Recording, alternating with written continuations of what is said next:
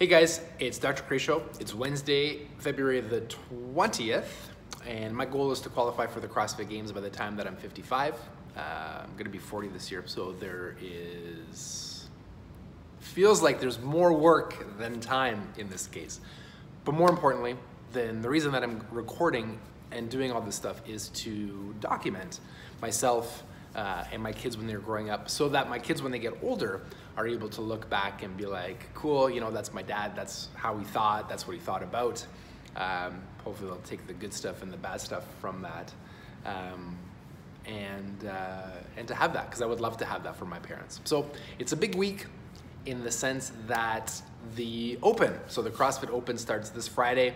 I'm super excited to see the announcement on Thursday. So the kids, Ari and Vetty, stay with my parents Thursday night, because Rochelle and myself do a lot of just getting stuff done on Fridays, and it's challenging to have two young kids when you're trying to get a whole bunch of stuff done. But anyways, one of our favorite things to do during this time is to come home and to watch the announcement of the workout for Friday, and then watch two just fit beasts you know, dominate the workout, and then we show up on Friday and get our butts handed to us. But nonetheless, it's happening, it's exciting. It's also a interesting time because I use this time of the year to gauge my fitness level and where I was at compared to last year. And this is where the important concept, or the concept of the gap, is. So Dan Sullivan, who is my business coach and the owner of a company called Strategic Coach, which is an excellent company, and he's a brilliant human being. You should definitely check out his stuff. He has this idea called the gap. And as a human, you always have your goals and your vision that you're trying to achieve. So he mentions and calls that the horizon. That's somewhere in the distance that you're moving towards. Now, the horizon is always changing.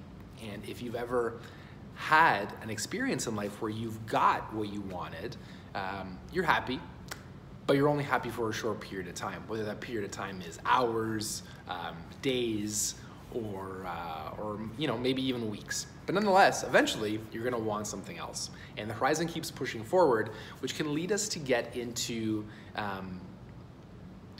this place where we're not satisfied with our current level or our current ability. And this is exactly what happened to me this week. One of the exercises that I really struggle with is a thruster. If you don't know what that is, look it up. And it was programmed for me. I haven't done them in a really long time, and it was programmed for me on Monday. So here I am trying to do these thrusters, and to say that I had my butt handed to me is an understatement.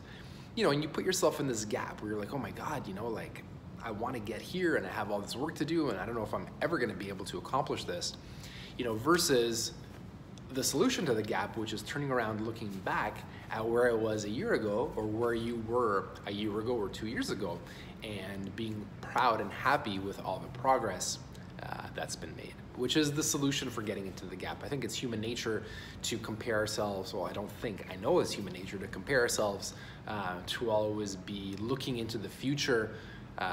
But the fact of the matter is, it's beneficial to look back and to be happy. So, got some cute clips of my kids. It was a pretty quiet week in terms of everything else, but it's all good. Super excited for the Open. Have a great week, and I'll talk to you soon.